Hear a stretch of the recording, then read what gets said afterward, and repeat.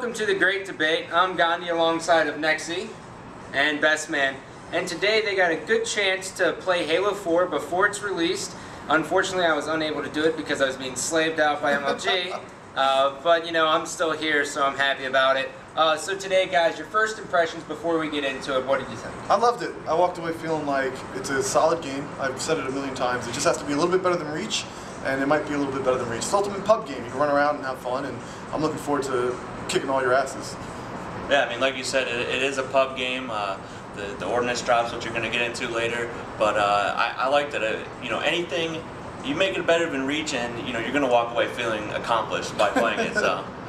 So now, to clarify here, so the Ordnance drops, how they work is you're going to get kills and assists, and there's going to be a little meter on the left side of your screen that's going to fill up, and when you get to a certain point, you get to select the weapons that come down, correct? Weapons or sometimes abilities. Okay, so now you had a problem with it, correct? Yeah. What did you not like about it? Well, I have two instinctive problems with the Ordnance drops as they are. I think it's a cool system. I think it's unique, and I'm going to love it even if, you know, if it comes out and it's not changed, I'll be fine with that. But one, and this is on a higher level, when I had my Ordnance drop available to me, I had the choice between a rocket pistol, a regular pistol, a speed boost, or overshield. So which one do you think I'm going to pick? I'm going to get the overshield. I'm going to get every 5 kills, I'm going to get a new overshield. And when my teammates get an Ordnance drop, I'm going to take their overshield too.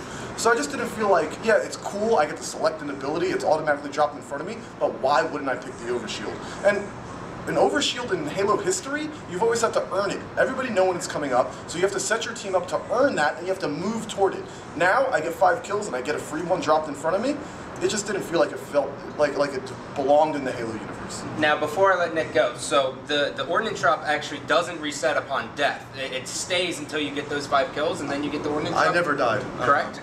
I'm not completely sure, but Alright, so we're going to go with that. Keep in mind, I haven't played the game, I only watched it. But so Nick, thoughts? yeah, to touch on that a little bit, you know, the Ordnance drops, it's just like a kill streak in Call of Duty. It's like getting an airstrike, you know, calling it in. It's, you know, you're rewarded for your single play. But, you know, like you said about picking an overshield every time, that's always been what Halo is. You play 4v4 and you're working on the power-ups on the map and, you know, the snipers and especially the overshields and camo. So when you get to pick it just from being rewarded for 5 kills, it kind of defeats the purpose of, you know, what Halo has been for the past 7 years. But now, Nick, with that said, you and I have been a part of the competitive scene for a very long time. Do you see it being used in competitive play? You know, that's where it gets real tricky because we don't want to change it that much because we don't want to draw that line between casual and competitive. But you know, if we can implement it and test perfectly, I have no problem with it. But you know, like Dre said, you play around overshield and power weapons, but so when you get it just for getting like 5 kills and assists or whatever, kind of defeats the purpose of what Halo's been for the past few years. I want to touch on that question is, you know, like talking about competitive play, and I project something like this. It's going to have 2 uses.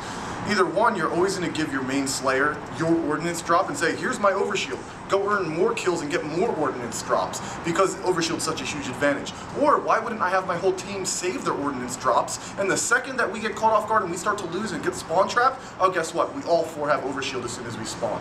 I just see it rewarding. I mean, yes, there might be a metagame with it, but come on, this isn't Super Smash Brothers. And to touch on that, you know, in the previous Halos, like I said, when overshields and or power weapons come up, it promoted movement. So now it's like sort of taking a step back.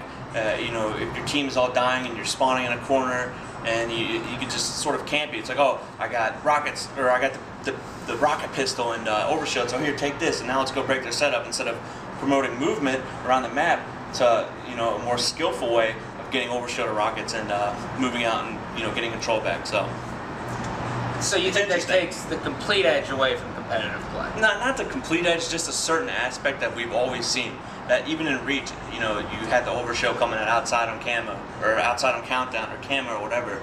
So it's just a small aspect, but, you know, I'm not all for it, or I'm not all against it, but, you know, I'll see when the actual game comes out how it will affect competitive play. Alright, so now with this said, guys, final thoughts. Final thought is that I played the game for 5 minutes. So, I mean, I could be completely wrong, but I think there's a way to do this right. And I think that way is to add maybe a 15, maybe a 30-second timer. So yes, I call down my overshield, which I'm going to do every single time. And everybody on the map sees for 15 seconds that overshield's coming down. That way, at least I have to work for it. my final thought, I'm just going to get the scatter gun and just incinerate people. So I don't really care about your 15-second and 30-second.